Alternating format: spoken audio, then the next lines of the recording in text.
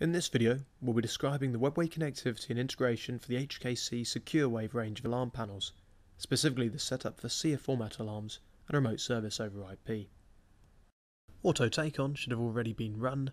For more information on Auto Take-On, please see the relevant video guide.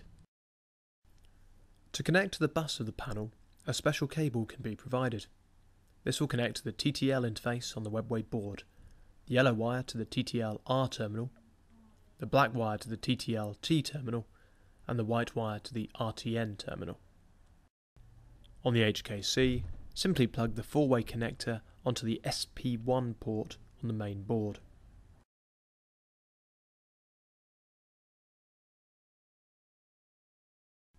On the keypad, enter into the Comms menu and navigate to the Comms Opts menu. Enter this and go into the SP1 Port Options menu.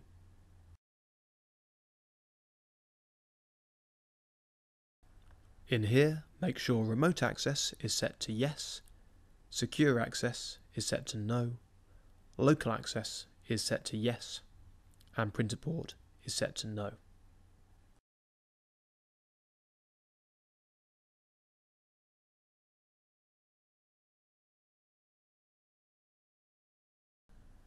Once you're finished in SP1 Port Options, exit back to the Comms menu and now navigate to the COM Service menu.